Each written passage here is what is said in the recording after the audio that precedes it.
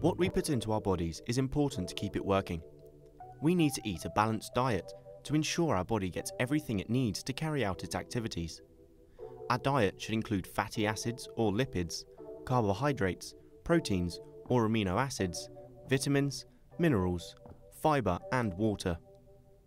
In this video, we're going to take a look at the role of proteins in our diet and what happens if we don't have enough or we don't have the right mixture.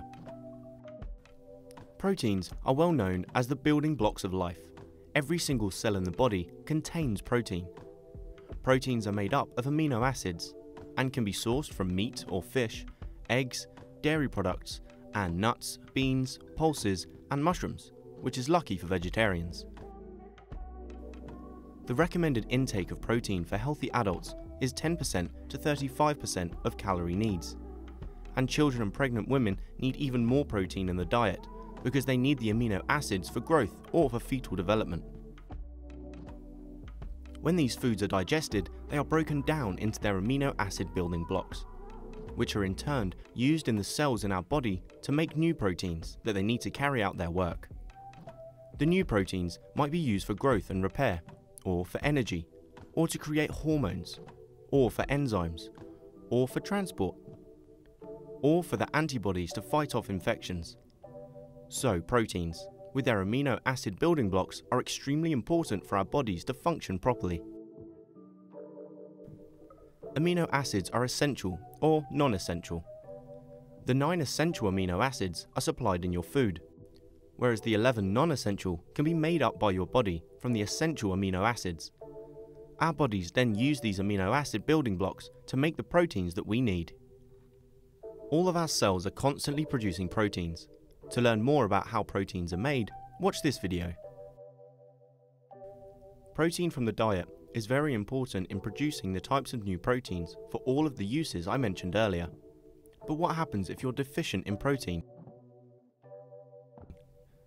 Symptoms of protein deficiency include low energy levels, muscle, bone and joint pain, slow wound healing and low immunity. Did you know that you can eat enough calories a day but not take in enough protein? This means you're eating too many carbohydrates or fats. If a diet is severely protein deficient, a malnutrition condition called kwashiorkor can develop. The main sign of kwashiorkor is too much fluid in the body's tissues, which causes severe swelling under the skin, particularly in the gut. The swelling is also known as edema. Proteins help retain salt and water inside the blood vessels, rather than leaking out into the tissues.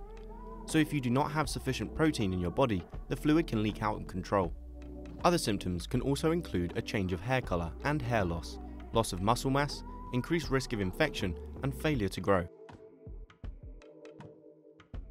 Kwashiorkor is more common in developing countries and countries facing severe food shortages due to drought or civil war or other reasons.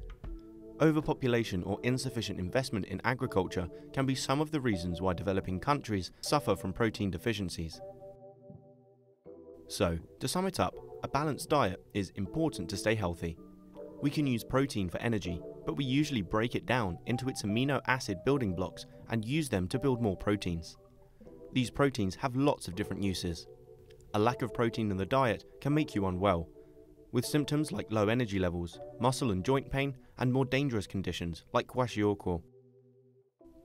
Remember, it's always important to put the right foods into your body so it can function properly. If you liked the video, give it a thumbs up and don't forget to subscribe. Comment below if you have any questions. Why not check out our FuseSchool app as well? Until next time.